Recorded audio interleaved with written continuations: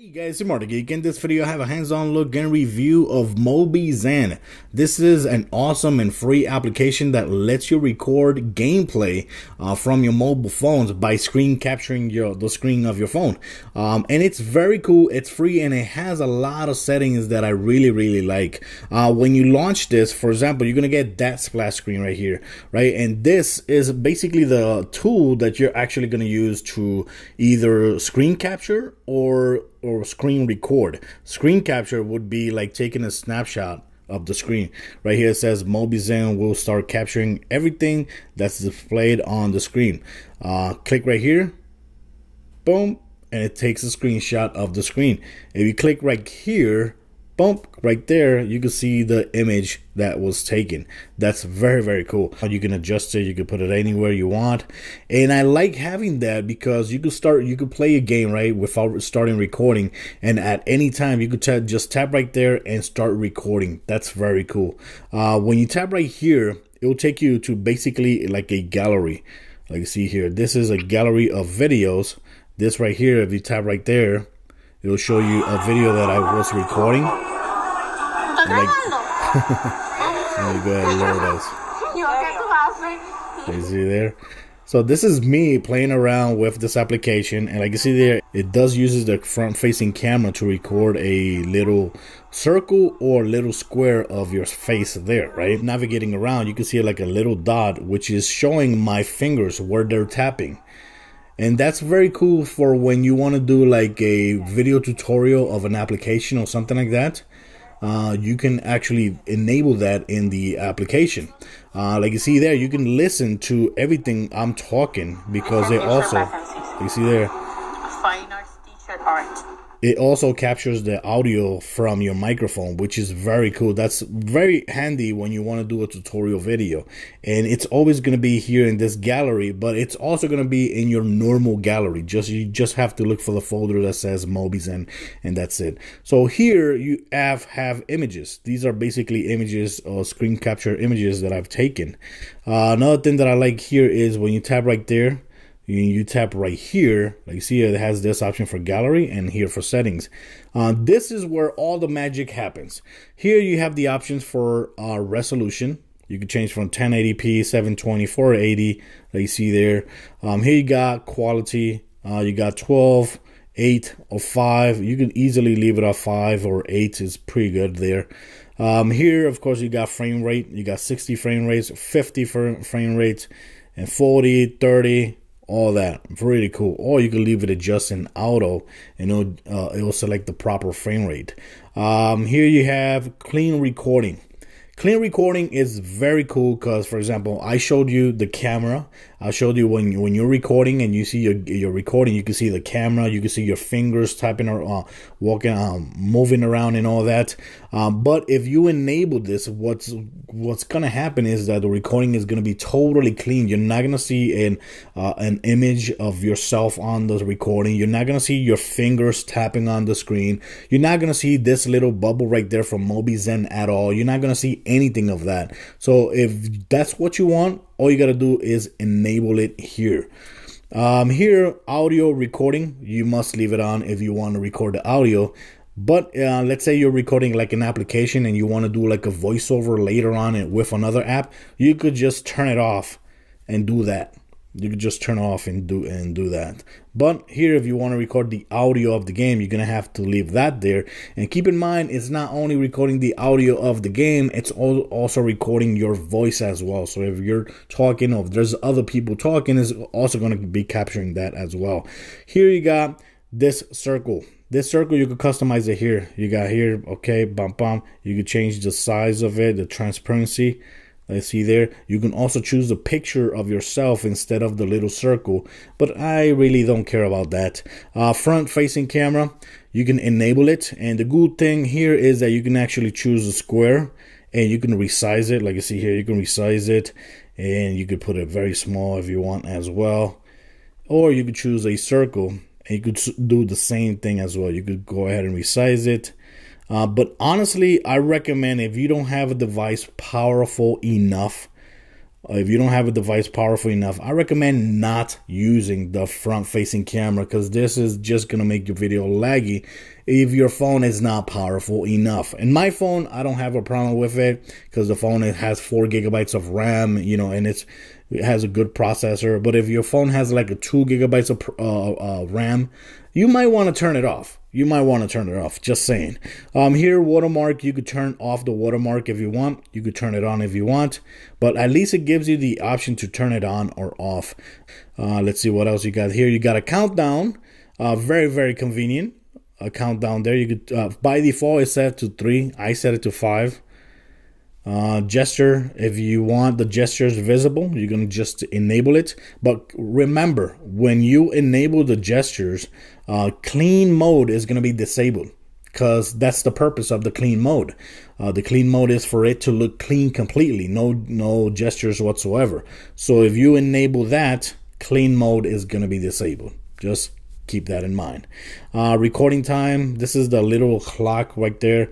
Don't show. I rather not show that, but you could put it here as well if you want. And if you put it here, choose any of these, it's just gonna disable clean mode. I honestly recommend not using that. Here it has a editor, and then if you tap right there, it's just gonna add it to your home screen. Like you see here, boom. That's the editor right there. So with this application, you can also edit your videos once you're done. Here, let's go ahead and change it to clean, right? Let's go ahead and change it to clean.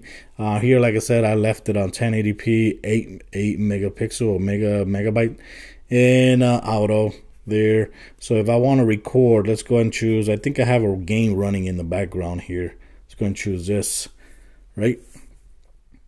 Okay, so here we have the game ready to load. All we got to do is press the start button here. One thing to keep in mind, when you tap here and you're ready to record, you just tap on this bubble, click the record button, which is that right there. You're going to get this message that says Mobizen will start capturing everything that's displayed on the screen. Let's go and start now. And now you're going to see the countdown. Like you see there, you see the countdown going on. Very cool, very convenient to have. And like I said before, you can also change that to 3 seconds or 5 seconds, or turn it off completely if you don't want no countdown whatsoever. And that's what I like about this application, is that it actually is letting you have full control of a lot of things that other applications lets you do as well. And right here, since we're using the clean mode, you're not going to see your fingers tapping on the screen when you start recording. You're not going to see that. You're not going to see yourself on the screen.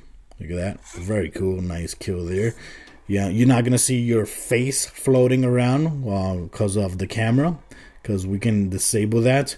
And of course, you're not also going to see I'm going to go ahead and tap over there. So leap of faith. There you go. And the other thing is, you're not gonna see like the counter number, you know, the counter for your recording time. You're not gonna see that at all as well. So at any time, let's say I want to let's go ahead and kill this guy. Oh crap. Okay, let's go and finish this. For those asking, this is the Assassin's Creed game. Oh no. Oh, let's go tap over here. Did he escape? Yep, I think he escaped. Okay, whatever. Right now, let's go ahead and stop this. The thing is here. Let's go and stop right there. Tap recording there. Boom. Okay, watch. There you go. And now we can see the gameplay here. There you go.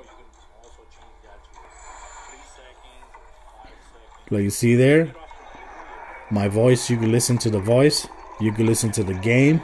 But of course, I always recommend everybody, if you want your voice to be, if you want to be able to listen to your voice clearly, I recommend to put this game very, very low. I always recommend people to put the game very low, because remember, the microphone is right here and the speakers are right here. So it doesn't matter how low you put the game, the volume of the game, it's going to be recorded on the microphone.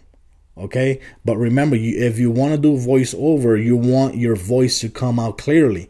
So I recommend putting the game at a low level where you can barely listen to it and talk, and your voice is going to come out clearly. That's the thing. That's the final product that you want. You want your gameplay, but you want your voice to come out clearly.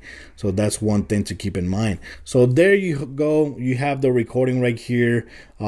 Once you have the recording right there, you could click right here. So you have the option to share the video, or you have the option to edit the video, and it's going to open this right here, which you can edit the video. You can go ahead and trim it from here to here.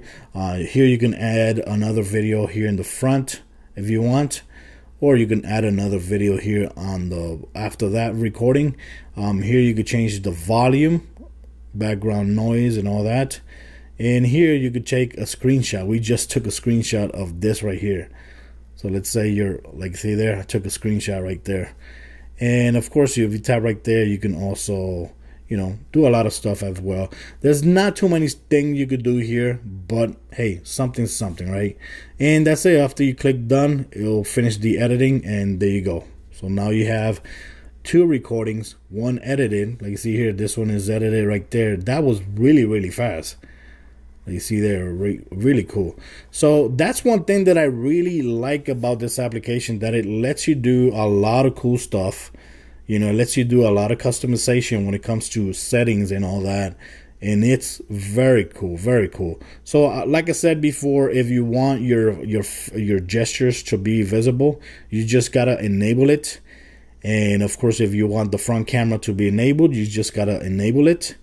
You could move the camera wherever you want right there. Now we could go ahead, for example, and start recording here. Screen recording. Okay, start now. And you got the countdown here. And at any time, once the countdown is done, it's starting recording. Like you see here, it's recording my fingers where I'm tapping at. Also, you have the camera here where you can move around everywhere you want. Once you start recording, you cannot resize the camera, so keep that in mind, okay? So once you find the proper size, then start recording, and that's it. So if you want to do like a video tutorial on an application, this is the perfect way to use it. You know, using the fingers, that way people can see where you're tapping at. And the camera there, if you want the camera. But like I said, if you don't have a phone that has 4 GB or more of RAM, I recommend not using the camera, because the camera is gonna add lag if you're using a phone that's very slow or old. Based on the specifications requirement for this application, your phone needs to be Android 4.4 or above. 4.4 or above. If you have a 4.4 device and it's not available in the store, 1, it might not be available in your country, or 2, your device might not be in the compatible list, because I think there's a list that developers have, and they make sure that certain phones are not compatible, you know, are not visible when this application, when you're just searching for this application on the store, you're not gonna see it because it's not on the compatible list. So if you have a problem with that, just email the developer and they'll answer to you, tell you why this application is not available for your device. So guys, thanks for watching the video. I'll leave a link in my description. That way you can go ahead and download it, try it out. If you have any questions, please ask in the comments, and I'll be gladly answering, or other people can answer as well. Thanks for watching, guys. Till next time.